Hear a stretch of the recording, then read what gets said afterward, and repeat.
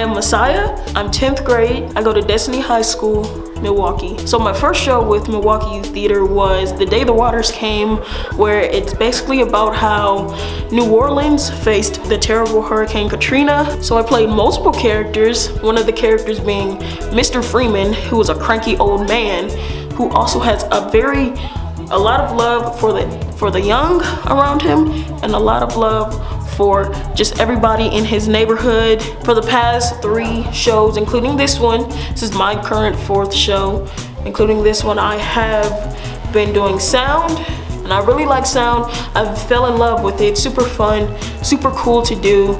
I really think sound is where I belong. But acting is something that I also want to do too. I love being an actor and I love being a sound on the production team. Pretty cool and pretty fun. An amazing experience.